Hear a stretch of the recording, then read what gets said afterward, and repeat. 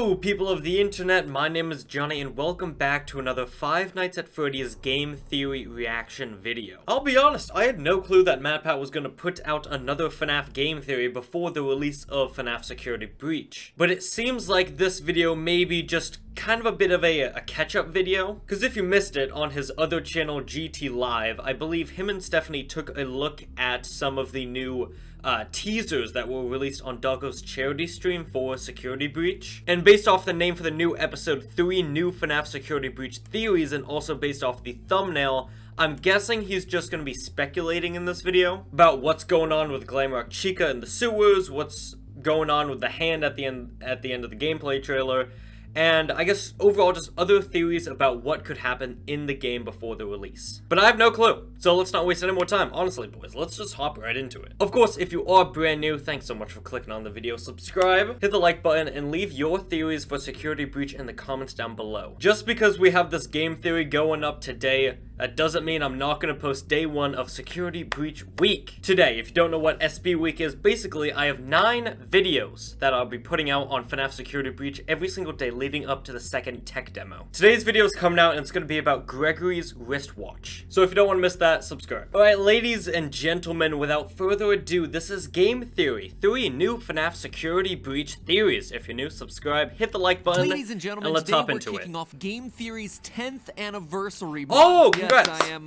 I am that old. April 18th will officially mark 10 years since the first episode of Game Theory was uploaded. For context, Congrats. my debut was the same year that everyone fell in love with a Pop-Tart cat flying through space, and Rebecca Black's Friday was the most watched video on YouTube. And yet we still call them the good old days. Anyway, to celebrate the channel being older than dirt, all month long we'll be doing special events, like remastering an old theory or two, giving you a behind-the-scenes look at what it actually takes to do these things in 2021, and capping it all off with a live stream celebration on April 30th to thank you guys for an unreal decade of over-analysis. There's also a commemorative 10th anniversary gold foil shirt filled with Easter eggs from the past 10 years of episodes if you want to celebrate alongside us. That's available right now below this video and only until the end of the month, so if you're interested, grab it before it's gone. As for today's episode, well, it wouldn't be an anniversary of this channel without an episode about FNaF. And what better way to cover our longest running series than doing it rewind style?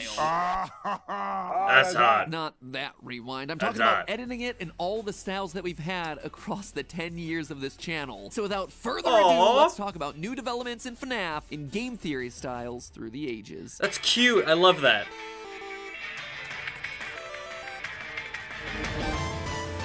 Wow, this is mad nostalgia.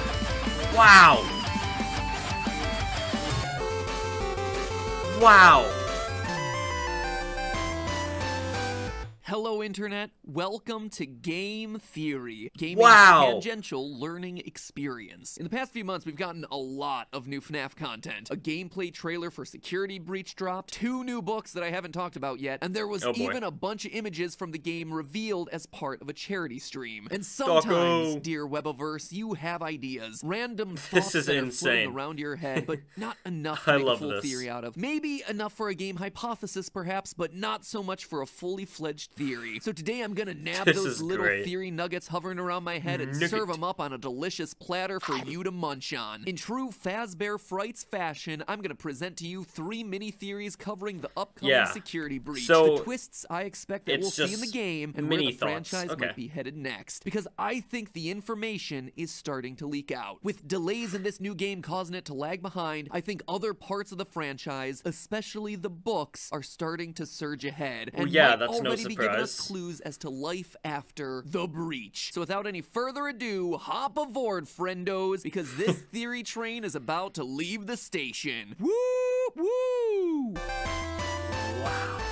Theory number 1, the Glamrocks are secretly toy animatronics. Recently, my good friend Doggo held a 24-hour charity stream benefiting the World Wildlife Fund, which, first off, congratulations to him to reaching his goal. The reason I bring the stream up here, though, is that as Doggo crossed different donation milestone goals, he was able to unlock screenshots from the upcoming Security Breach game, which, by the end, amounted to 20 images in total. And while most of them are just better angles of places that we saw in the recent gameplay trailer, there were a few that had details that really stood out. First was confirmation that Bonnie appears to be in the game in the form of Bonnie Bowl. Whether Bonnie is physically in the game or if this is just an Easter egg reference is unclear, but it's a huge detail because up to this point, Bonnie has been absent from all the imagery of the Glamrock animatronics. I'm sorry for talking so much, but I love this. Newcomer Montgomery Gator. It had led everyone, myself included, to think that the game was just pulling a sister location where, if you'll remember, Chica was actually absent from the Funtime lineup, replaced by new characters like Baby and Ballora. But nope, Bonnie is here at the Pizzaplex. If not physically, then at the very least from a lore perspective, leaving the only missing face from the core 4 to be Foxy. Not quite we'll get true. back to that in a minute. Oh, Other okay, interesting shots included a view from what appears to be inside of Montgomery Gator's mouth. And while this certainly could be a walkway to a different part of his Gator Golf section of the restaurant, considering we see decorative heads on the walls and different photos from the stream, the view from inside this mouth just doesn't line up for me. It feels too high up to be a walkway, too closed of a mouth to have humans walking through it like they'd be walking through a golf course. Instead, and admittedly this is a bit of a long shot, could this be an indication that we're actually going to be riding inside of Monty at some point in this game? It might seem outlandish, but it actually fits with what's already been leaked out. I want to come back to this. In case you weren't aware, Funko Pop leaked out this statue of security. Because I don't think that's right. Our character Gregory hiding because there's a walkway leading up to the head, Freddy, indicating that at least one of the animatronics, Freddy himself, will be working alongside us to survive against Vanny the Killer Rabbit. So why not the other animatronics too? Looking at the characters side by side, we see that both Freddy and Monty seem to have a similar build and the same flip-open chest cavity. And consider this, we're stuck in the Pizzaplex, meaning that we'll presumably need ways to unlock different sections as the night goes on. Maybe one way to do that is by unlocking new abilities from the animatronics themselves. So he does in the trailer. We see in the gameplay trailer that Monty is able to break through locked chain link fences. Maybe instead of him using that ability to chase us, it's us inside of him using it to access new parts of the park. I'm Kinda like iffy Zelda, on this, except, you I'll know, be honest. animatronic murder themed. Like I said, bit of a long shot, but admittedly it'd be a pretty interesting gameplay mechanic that kind of aligns with stuff that we think we know about this new title, so just saying. However, the biggest reveal came with the last picture, where we see a shattered version of Glamrock Chica abandoned in what's labeled the sewer. And while that alone alludes to some darker sections of the game, it's how she's dismantled that I wanted to call attention to. Chica has no beak. And as anyone who's been on this 6-year ride alongside me might remember, Chica missing her beak in this series is a big deal. Way back in the days of FNaF 4, Scott went out of his way to draw our attention Why to would the tiny toy Chica in the beak. minigame be missing their beak? Out of nowhere, Scott emailed me saying, clue. During the minigames in FNaF 4, why would the tiny toy Chica be missing her beak? Oh my gosh, and even in the asset you see Chica's beak lying on the back ground. when Scott used to like help us out with theories. That one. Oh, that was such a cool stream and such a cool day. Anyway, the missing beak is a reference to two things. In FNaF 4, there's a tiny toy Chica with a beak that's lying on the ground, which itself is a reference to way back in FNaF 2, where the new version of Chica at the time, dubbed Toy Chica, would lose her beak when she went on the attack. So to see Glamrock Chica here missing her beak seems to be Scott and Steel Wool suggesting that she is none other than a reskinned version of the toy animatronic dating back to FNaF 2. And while that might seem like a leap in logic, the closer you look, the more this seems to be the case. Look at the similarities in the face shape, eye size, and hair feathers between Toy Chica and Glamrock Chica. Same round head, same slimmer body shape. Heck, if we're truly getting old school with it, let's count fingers and toes. No! 4 fingers and 3 toes on Glamrock Chica, just like the 4 fingers and 3 toes on Toy Chica, which, mind you, is not the same as every other iteration of Chica. Even the material that she's made out of appears to be the same, that hardened, glossy outer shell that would crack and shatter rather than rip or tear or mold like you see with the other old versions of the animatronics. Want even more proof? Remember how I said that Foxy isn't present in this game yet? Well, you know the only animatronic without a toy version? Foxy. It was true in FNaF 2, no toy Foxy. It was true in the FNaF 4 minigame. Bonnie, Chica, Freddy, but no Foxy. And here again, if these are indeed reskinned toy animatronics, there's no toy Foxy. Follow the missing Foxy, my friends. Follow the Foxy. Now, why would this matter? Well, it actually matters a lot. If you can remember back that far, the toy animatronics are actually meant to be friendlies to children. You don't have to take my word for it. Let's listen to another blast from the past explain it. Guy. Spent a small fortune on these new animatronics. Facial recognition, advanced mobility. They're all tied into some kind of criminal database, so they can detect a mile away. Someone may have tampered with their facial recognition systems. The characters have been acting very unusual, almost kind of aggressive sussy. towards the staff. with the kids just fine. But when they encounter an adult, they just stare. They interact with kids just fine. The reason they attack us in the game is that we're an adult. A security guard that looks an awful lot like William Afton, but kids are fine. Again, if Security Breach is all about animatronics helping Gregory against the threat of Vanny, this makes perfect lore sense. Gregory is a kid. The toy animatronics are designed I'm to kind of protect iffy on it. I don't. kids. Coincidence? I think not. Between the visual similarities, said the it. missing Foxy, and the lore connection, You got me, Matt Pat. You said it. You said it. Might just be a slam dunk. But hey, that's just a theory. My first theory of the day. We've still got 2 more to cover. Theory number 2, Elizabeth Afton is the real villain. Over in Bookland, things are getting weird. Right, he talked about this in the GT GT Live where video. A rotting flesh suit filled with robot spaghetti is normal is saying a lot. We'll get around to me being impregnated by a video game and giving birth to a baby rabbit in the next mini theory, but first, I wanted to touch on a security breach theory that I've been banging on for about a month now. The fact that we'll need to redeem Vanny the killer for some sort of good ending in this game. I feel like the evidence for this has been pretty convincing thus far. Her being called a reluctant follower in FNaF VR's audio recordings, the fact that in FNaF AR we have a series of emails from a character named Ness, as in Vanessa, Vanny, actively searching for such contradictory terms as help and how to induce compliance in human subjects, indicating glitch traps control. I Google that all the time. I don't see what's weird about that. I mean, there's more, but I've covered all that in much more detail in a previous theory. Suffice it to which say, I did see. Link down below. Go watch it. Security breach. But now we're getting even more evidence from outside of the games via the most recent Fazbear Frights book, The Cliffs. At this point, we're at book number 7, so you're probably aware of how these things work. 3 short Scott, what are you doing? In various corners of the FNaF universe, followed by an epilogue that continues an ongoing narrative about a creature named the Stitch Wraith, with Scott telling us that details from these stories will give clarity to the lore of the games. So what's new this month? In the latest epilogue, we have a lot of things going on. William Afton, having just spontaneously exploded his body in a previous story, now possesses a bunch of trash and machine parts. He's basically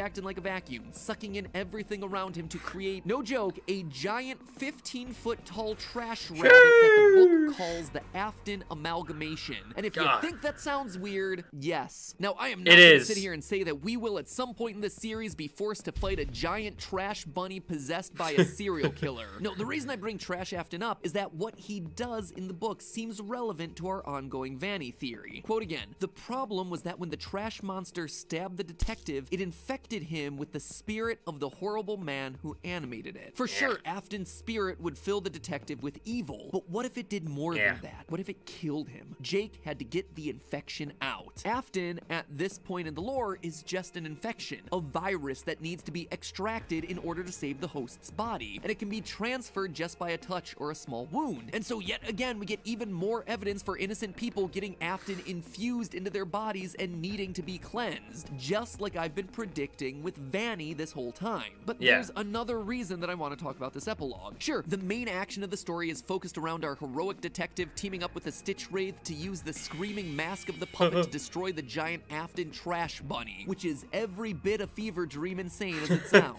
But while all of this chaos is going on, there's someone else running around controlling things behind the scenes. Baby! Throughout the battle, we continuously catch short glimpses of a long-necked female animatronic. This, my friends, is Baby. The long neck is actually a callback to book 1 of the series and her story to be beautiful. Anyway, she fuses up with the Afton Amalgamation until they start using the puppet mask against it, at which point she pieces out. And it's only then, after she leaves, that Afton loses. We get confirmation of this in the final sentences of the story. One final quote: "The awful man's spirit wasn't as powerful as it had pretended to be. Afton's spirit was barely hanging on to this reality. Something besides Afton had been controlling the trash rabbit, and whatever it was worse. The real threat here wasn't Afton at all, it was Baby. She's the one at the end of the story who escapes to fight another day. She's the one who leaves the cliffhanger. Afton got bested by like a 6-year-old. Let me explain myself. I think everyone, Scott included based on his Reddit posts, was surprised when Security Breach didn't come out last year. And just like the Marvel Cinematic Universe, when you have an elaborate connected lore, I wouldn't say he was surprised. Matters a lot, except for one problem. When the ship is already sailing and there are so many companies and moving pieces and agreements involved, changing launch dates becomes really hard. hard and potentially really expensive. To my knowledge, the book release dates never really shifted despite the game getting delayed. So could this epilogue be a preview of what's coming after Security Breach? Think about it. In the Stitch Wraith story, Afton is doing what we expect him to do in Security Breach. He's acting like a virus infecting someone, in this case Vanny, who then needs to be cleansed. But then Fazbear Frights effectively ends Afton's story. It outright calls him weak. He's defeated by the mask, and it sets up Baby to become the ongoing big bad moving forward. What I'm saying is that what if this book was supposed to come after Security Breach had been released? But now, because of the game's delay, we're getting a preview of what it's setting up moving forward. In the trailer for Security Breach, we get this line: "There is more going on here than you realize." Maybe there really are some new tricks up this game's sleeve. But what could Baby be Scott. working on It's moving FNaF. forward? Well, for that, it's time to talk about theory number 3. The final one.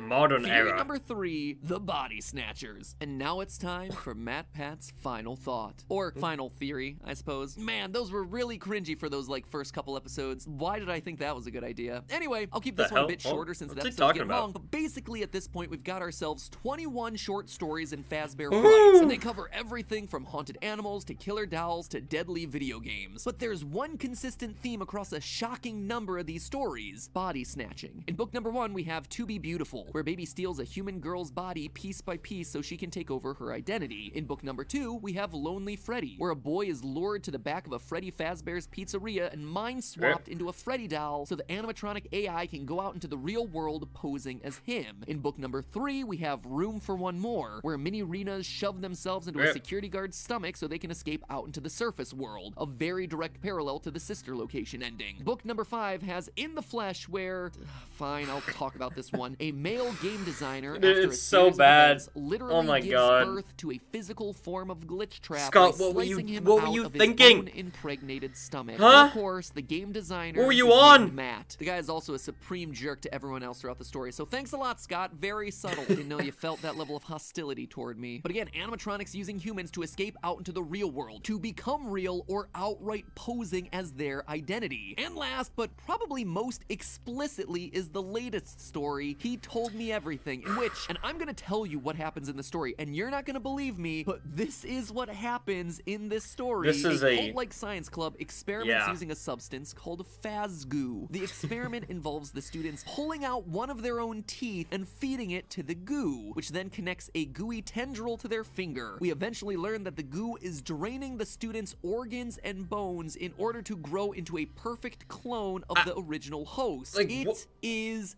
odd, and it what do really you feels say? like it's pushing the limits of what can and can't exist in the FNaF universe. Now, could all of this just be recycling the same ideas for horror stories in a series that now has an enormous number of installments and is in constant need of new content? Absolutely. But it is the strongest recurring theme in the book series, and one that, aren't we up to like book 11 or something ridiculous? Seems like it could very well be the next logical step for the games. Think of it like prop hunt for FNaF. Who's real and who isn't? You don't know, you gotta figure it out. We've exhausted what one killer can do, so why not an army of killers? Besides, animatronics posing as real people is already something that Sister Location opened the door to, so if you have the ability to infect the masses, that's a new direction to take things, I guess. I'm just saying, we've had bad animatronics, looks like we'll have good animatronics, we've had people stuffed inside animatronics, we've had animatronics stuffed inside people. Now in the books, we're on a regular basis having animatronics turning into people, so why not an army of AIs inhabiting flesh-stolen suits? And if I'm right, and Baby is indeed filling the villain role for the series moving forward, seems like the sort of thing that she'd totally be into. Skin suits helped her escape Sister Location. I She guess. is literally able to be a body double for the protagonist Charlie in the Charlie. original novel series. It's been a She's bit. not a killer like her dad, she's hold a up. copier. A girl who's upset about dying young and losing her humanity early. So why not try to regain it back while creating an army of body snatchers to come along with ya? But hey, that's just a theory. Three game theories. Three Thanks for game watching theories. for Yes, 10 sir. years, guys. By the way, theorists, if you're worried about some Love you, creepy Matt. Yeah, this was a very interesting video. Very, very different from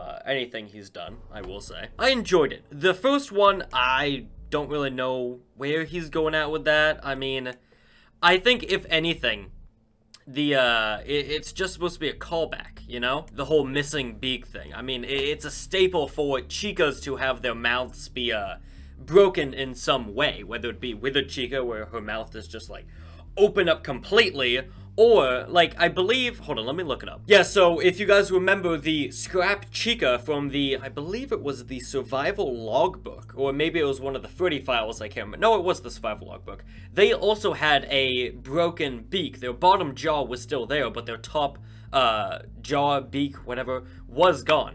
So, unless Matt's also saying that that chica's a toy animatronic, I don't know. I'm a little bit iffy on it. I mean, the endoskeleton, just based off of that, don't really look the same. Also, like, the hair aren't really the same. Like, all chicas have those hairs sticking up on the top of their head. I don't know. I'm not too big a fan of the first theory. The second and third one, though, I do think that they are very likely to be the case. But overall, a very solid theory. I'm excited to see this trash boy in the game, if we do get him as, like, a final boss. That'd be so cool. But yeah, that is the brand new game theory. 3 new FNaF security breach theories. I kind of hope he does more videos like this in the future. Or at the very least, have them on, like, GT Live or something. I really do enjoy, watching MatPat, like, explain his thoughts on FNaF and stuff like that. So yeah, that's it. Thanks for watching, and I'll see you all on the flip side. Goodbye.